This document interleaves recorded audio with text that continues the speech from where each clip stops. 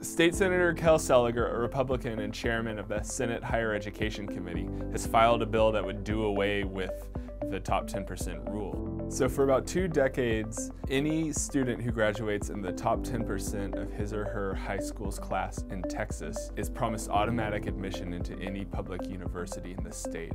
There's one small exception, which is at the University of Texas at Austin. So at UT, you have to be in the top 7 or 8%. The law was written in 1997, soon after a federal court case found that affirmative action in the state of Texas was illegal. So a bunch of Democrats came together with this idea of how can we increase diversity without specifically addressing race. So if you took a portion of students from every school across the state, presumably you would get a pretty diverse group of students. The rule has always been very popular among Democrats who view it as a way to increase diversity at universities across the state.